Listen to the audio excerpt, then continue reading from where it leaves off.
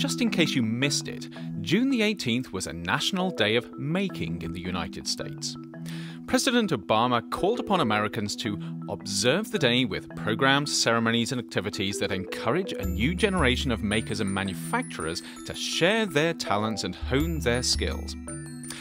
The maker movement is empowering ordinary people to hack their world, to make it better, more interesting, and a more vibrant place, and to make it safer.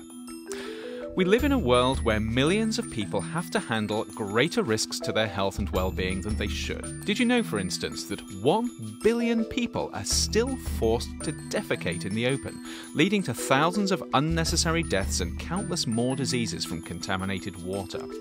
Or that an estimated 1 in 8 deaths globally are associated with air pollution, and that a shocking 1 in 5 Americans are dying from obesity-related diseases.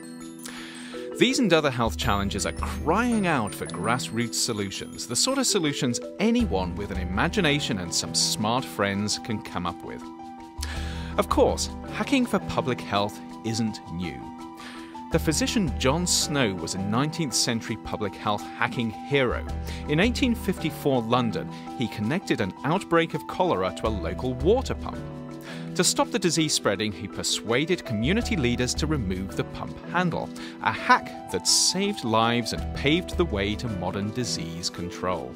And that's the beauty of the maker movement. Anyone can be a maker for health.